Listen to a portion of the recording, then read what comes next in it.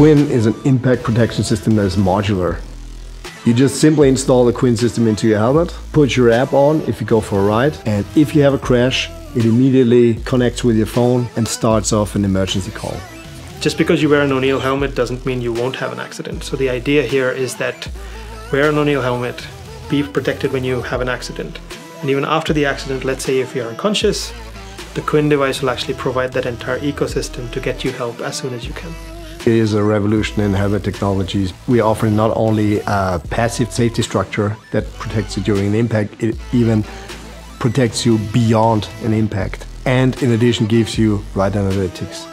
On top of that, it is modular, meaning that you can choose between different sports and using the same pod, different helmets. We offer our products for all types of riders, starting from rookies, kids, all the way down to pros.